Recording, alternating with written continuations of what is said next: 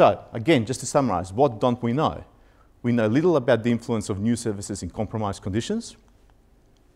We don't know how these implant surfaces, SL-active, which has been around for a while, and in particular rock solid, perform in compromised conditions such as osteoporosis and diabetes.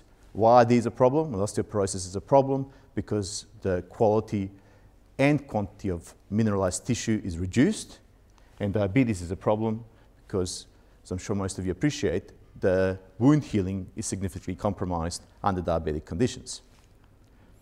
So although we know that osteoporosis and diabetes have a negative effect on bone healing and osteogenesis, this has been biologically established, the clinical influence is relatively unknown.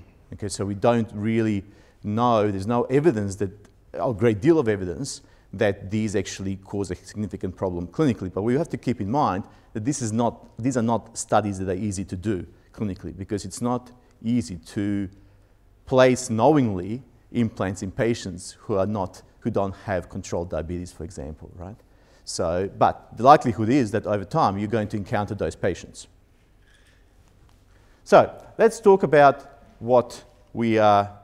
how these implants perform in compromised conditions. So the story starts with this pilot study that we did in sheep mandible.